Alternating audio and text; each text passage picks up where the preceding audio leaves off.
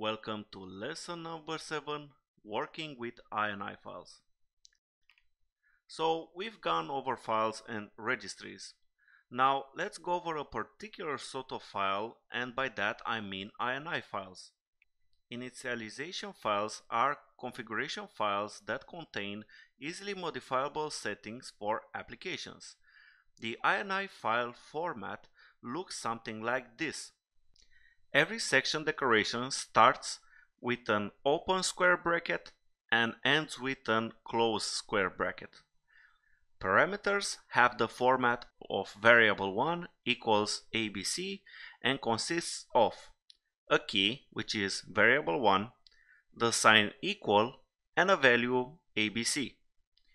All lines that begin with comments are taken into account and ignored, and Windows Installer ignores all the lines starting with semicolon. Now, MSI databases contain two distinct INI tables.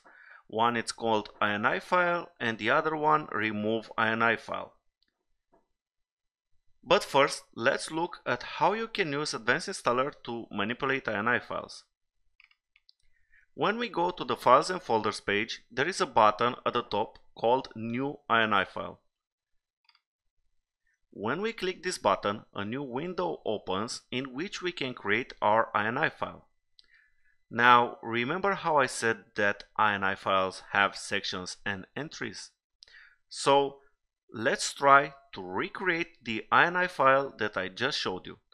Let's start by making our first section and adding variable1 and the other details.